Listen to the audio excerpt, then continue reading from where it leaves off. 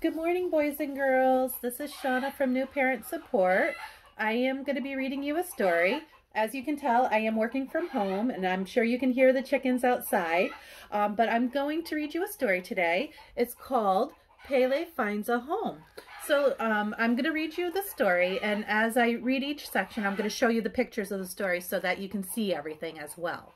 So let's see what goes on here.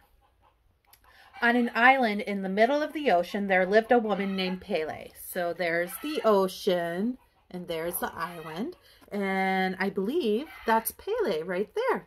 So let's see what's going on with Pele. Pele was not an ordinary woman. She was fiery and had a temper that devoured trees and caused cliffs to slip into the ocean as easily as raindrops to the earth. Oh no! So there she is. There's some lava and stuff. So, wow, let's see where this goes. She needed to find a home that could withstand her earth-shattering anger. Everywhere she went, stone became lava and oceans boiled. So see, there's the ocean boiling. There's the stone becoming lava.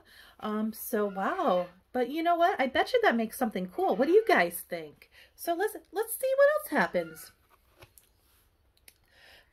But while she destroyed, she also created.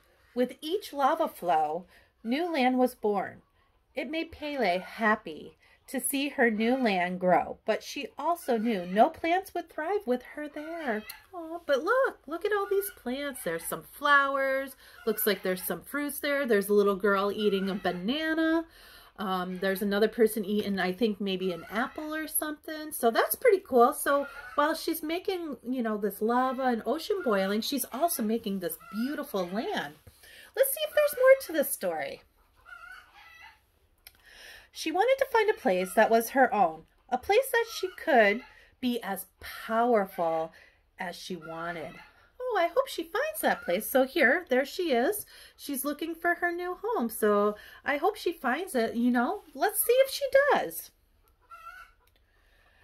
She realized that no such perfect home existed. So she created one. She took her oh-oh and struck the ground. So here's the oh-oh. It's kind of like a thing where you just kind of dig into the ground. And there's Pele, and it looks like she's finding something because it looks like there's some lava and stuff. Well, let's see what she finds, boys and girls. A crater formed brimming with lava and glowing as hot as the sun. She climbed in knowing that this was the home that she had searched for. Oh, I'm so happy for her. She found a home. Look, she's climbing in. There's all lava coming out and stuff. So this is the crater. So let's hear more about her home.